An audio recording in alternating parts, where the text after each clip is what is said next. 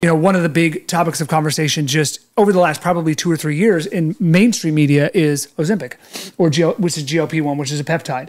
And, there have been a lot, when it came out, of course, there's the immediate vilification. People are losing weight in Hollywood, and then everybody's like, oh, it eats your bones and it eats all. Well, and it doesn't discriminate. It just kills everything. Okay. But if you're 100 pounds overweight, that might be worth it, because the damage that carrying around that extra weight is doing to you